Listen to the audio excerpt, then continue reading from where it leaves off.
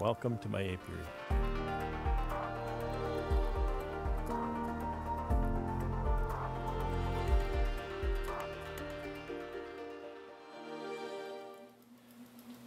I've changed my method on how I assemble these quite a little bit since I made that first video, so just quickly I'm just going to run through one, maybe two, and I'm going to show you the different method that I use, and it seems to just be more efficient.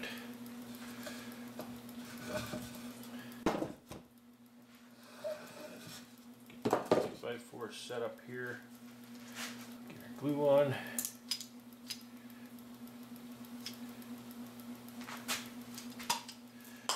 Oh, air bubble.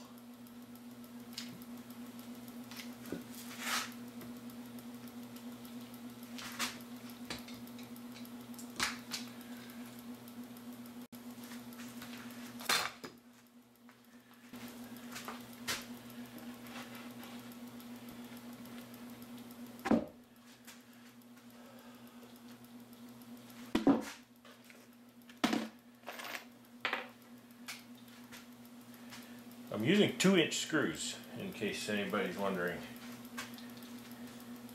I tried 1.5 and they weren't long enough. They just didn't seem long enough. Flush it to the back, flush it to the side. Drive it home. I'm going to do this entire side.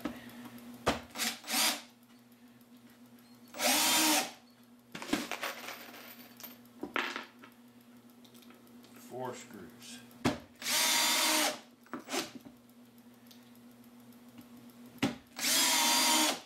case you're wondering, you give it a thump and the end of the screw just bites into the plywood very little bit and starts the screw, otherwise it'll sit there and spin for a moment, and that's the point when your bit will come off of the screw, if it's going to.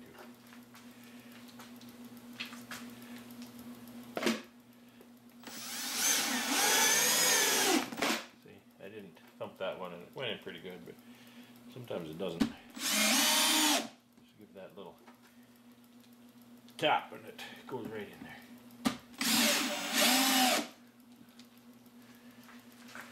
Okay, so now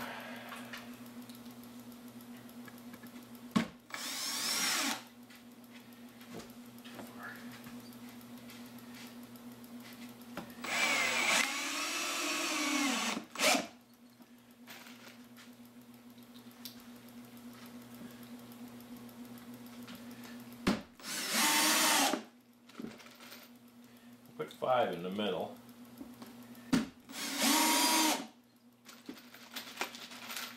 Ultimately 4, because 1 comes out later on.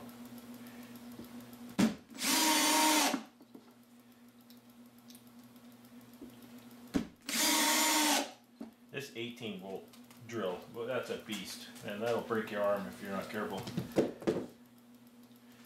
Okay, so now that's done. However, one more little thing I can do to make my job easier. I'll measure out where my centerpiece goes here, and then my fingers out of the glue. 12 3/4. So 12 3/4, and here is 15 3/4. In case you're wondering. Okay, so that's done on the top.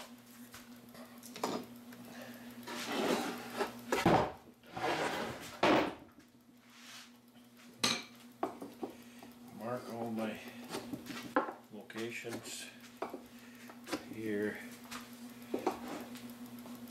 without getting that squeeze out on my shirt. That's nasty stuff on your clothes. Okay. So choose a couple of nice runners out of the pile. I've got a knot out of it, but that's okay. Okay, so let's make sure there's no sawdust under there. Now what I've been doing, see this I know that this plywood and this runner are exactly the same width. The runner is the same length as the plywood is wide.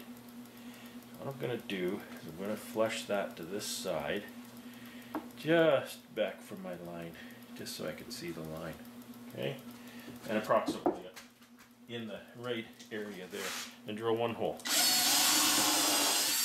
Now, that'll locate my screw, and I can go ahead and apply my glue.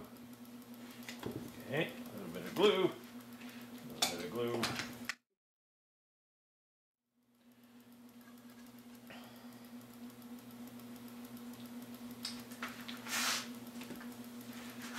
Screws. Now put this one screw in, and I could feel it located that piece exactly where I want it. Now I can see that this is sticking over here. So what's happened is either this 2x4 is, or this one is leaning in, or the plywood is just bowed a little bit. So we'll attempt to rectify that. Now here's a clamp that it's a spreader clamp. I've turned this around so that the clamp will push things away from each other instead of pull toward. And I can put it in multiple different places. I'm choosing this place right now.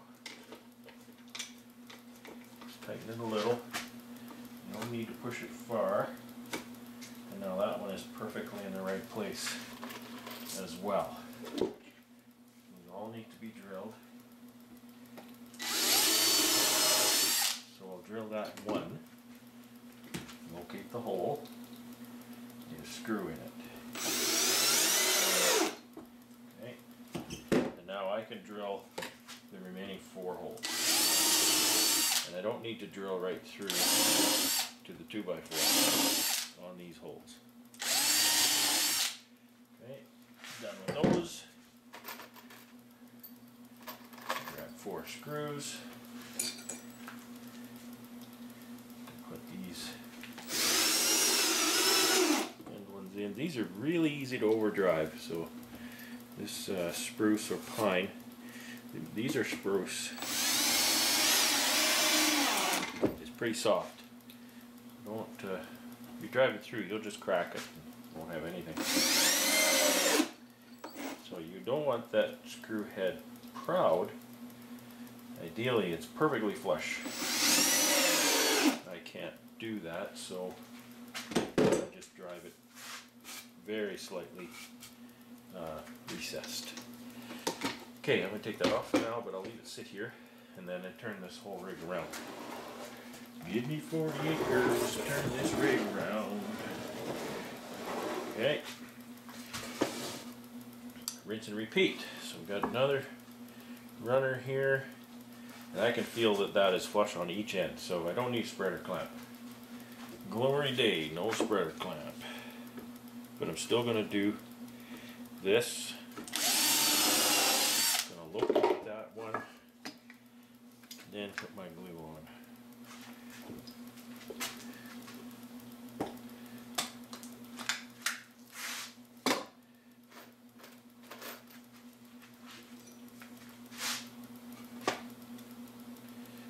Back on there.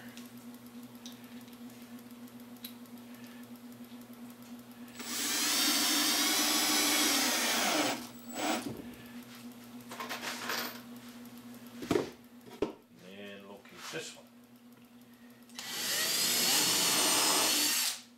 And lock it down.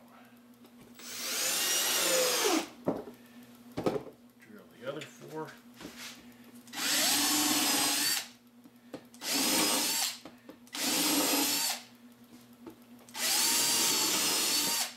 This is the M12 system for these Milwaukee tools. Those are great little tools. The M12 tools, do not underestimate them. The M18s, holy smokes, they're great. They're really fantastic. But you pay, right? So you want great tools, you don't want to pay as much money. Get the 12s. They're not going to have as much power. They're not gonna last as long on the battery. You can't get the big tools in the M12.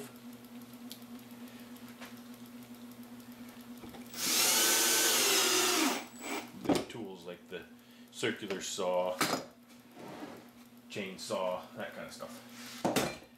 So this one's done.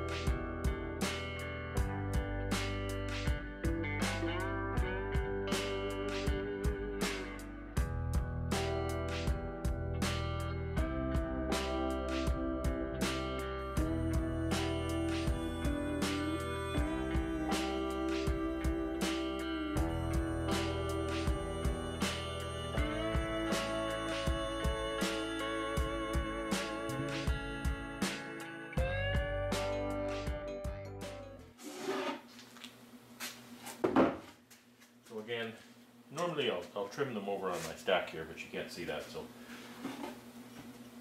I'll start by trimming, of course. I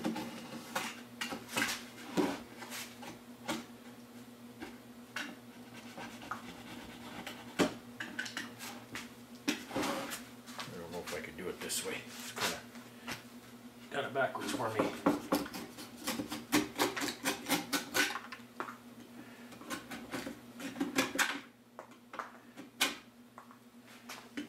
Really careful with this knife, it's just sharp like a razor.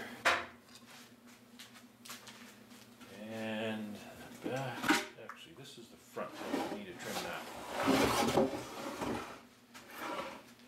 Do need to trim the back.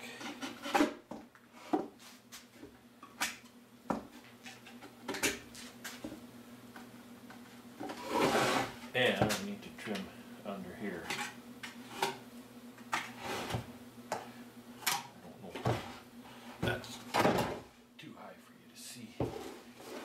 Bend it over though.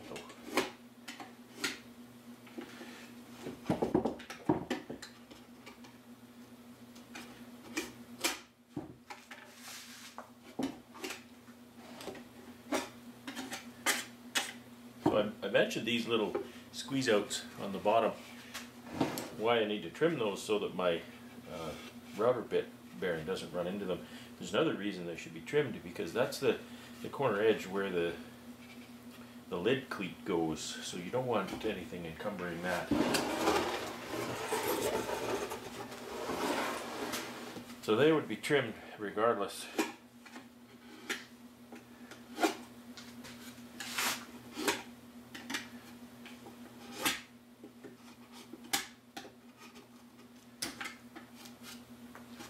Okay, so now at this point is when I run my chamfer on the runners.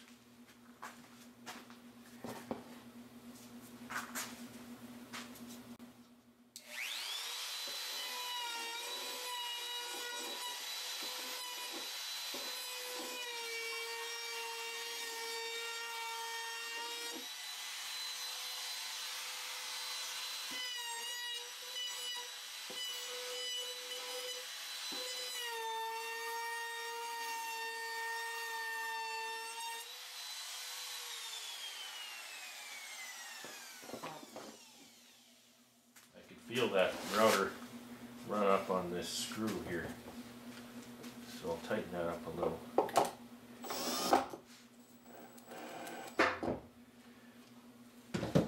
Okay, so this is the back. Straight over. And when I put the underpinnings together and did this part, I actually did my measure and I marked out where my center pieces are to go. So that's done. That's part of my process that I've changed. Oops. That one out. back, a couple of sides.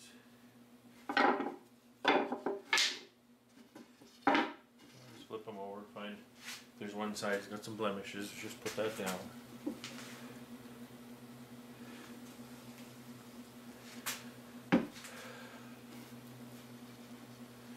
Roll that over. Grab one of my side pieces for a spacer. Brush it up.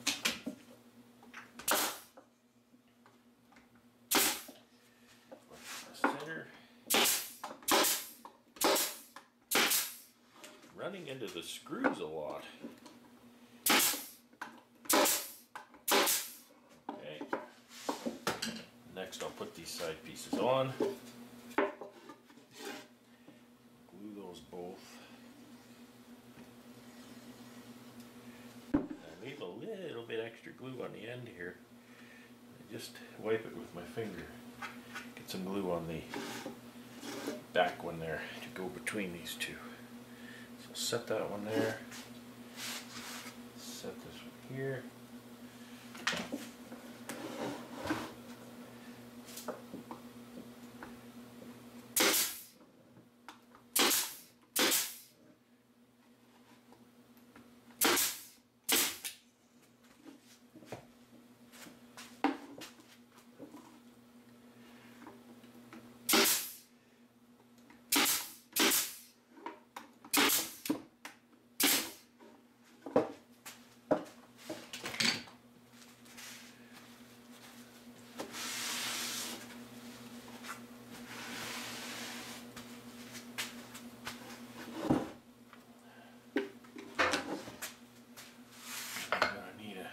Front.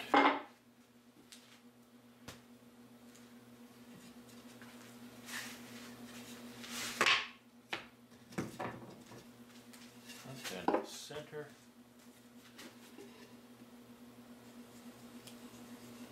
Put the glue on both of them. Spread the glue on this one.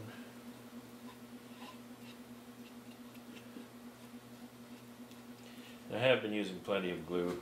I could get away with less. I have a hard time putting less on. It's actually a little faster to spread the glue when there's more glue. You don't have to chase it around as much. So just use the residue from there. Put a little bit of glue on that. Now this is a change. I just tack this. Reason for a big staple here. There's going to be 2 giant screws in that, so just tack it, and that'll allow me then to go ahead and put this one on.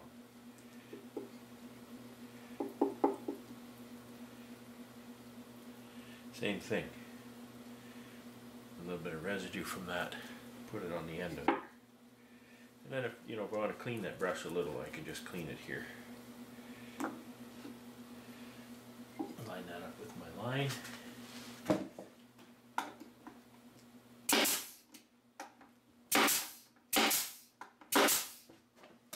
then put that out of the way. Get the big guy. 6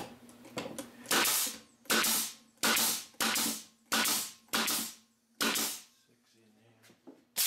7 in all. Put that back together for next time. And then I'm going to drill for the clip. Partly so that if I forget to take that screw out and it's in the way, then I can fix that problem. And that's done. So that goes pretty fast. So I've got all of my pallets assembled. They all need that final trim, but that won't take long. And now I'm on to moving toward the covers. And so, as you may recall, and again, I wish I had a finished cover here to show you, but I don't have any. I've used up all my covers last season, so they're all on beehives. But so I've run a rabbet in all of these end cleats. This is the cleat that will go vertical at the end. So we've got 1/4 of an inch cut into there, and 3/4 inch high to match up with the plywood. So you can see, I think you can see that that's nice and flush there. And then what happens there, if I can do it, is the top cleat then will glue and screw and nail. Actually, that thing's really secured tightly. I nail it through here into the end cleat, glue underneath the whole thing, and then I screw it underneath through the plywood to pull it tight down onto there. I'd like to clamp it, but I can't clamp it. I'm building 200 covers. I don't have that many clamps. I probably don't have enough clamps for maybe 2 or 3 covers. So that's what I'm doing here, and it's just 400 times through the dado blade. Here, got my sacrificial fence covering over the edge of the dado blade. I think I'm about 7/8 wide, and so there's 3/4 inch protruding from the fence, and that's what I end up with, 400 pieces. So with those pieces, I think I'm nearly ready to start assembling covers.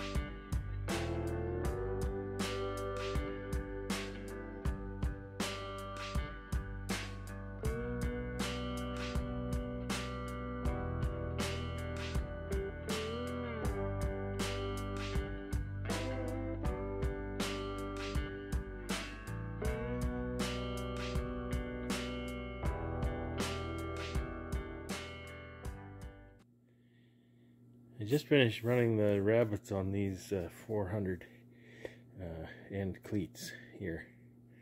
Those are the top cleats. So, that's a lot of rabbets. I got more rabbets than I can shake a stick at here. I'm tired. That's a lot of cutting. I had to empty the dust collector twice. Oh well. Hopefully we'll be on to assembling these soon. There's my my shims for under the top of the cover there, and then the plywood is behind me. So that's the next big job.